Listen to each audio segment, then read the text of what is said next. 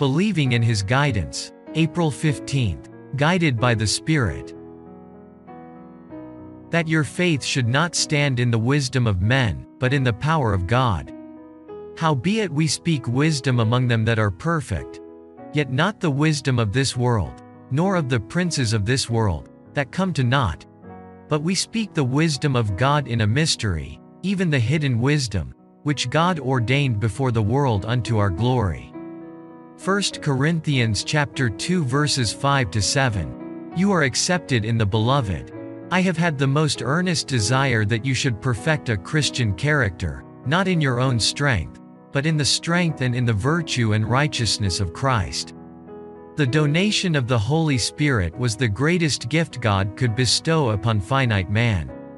This is free to all, and in this gift there could be no computation. This endowment specially signalized the enthronement of the only begotten Son of God in His mediatorial kingdom.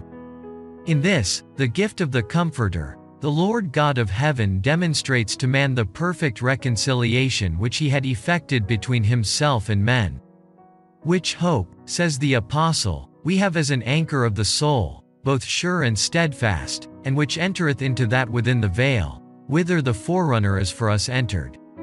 Hebrews chapter 6 verses 19-20. Has not God said He would give the Holy Spirit to them that ask Him? And is not this Spirit a real, true, actual guide? Some men seem afraid to take God at His word, as though it would be presumption in them. They pray for the Lord to teach us and yet are afraid to credit the pledged word of God and believe we have been taught of Him. So long as we come to our Heavenly Father humbly and with a spirit to be taught, willing and anxious to learn, why should we doubt God's fulfillment of His own promise? You must not for a moment doubt Him and dishonor Him thereby.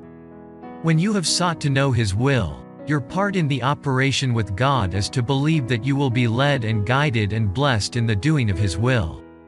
We may mistrust ourselves lest we misinterpret His teachings, but make even this a subject of prayer, and trust Him, still trust Him to the uttermost, that His Holy Spirit will lead you to interpret aright His plans and the working of His providence. Manuscript releases 6-223, 224.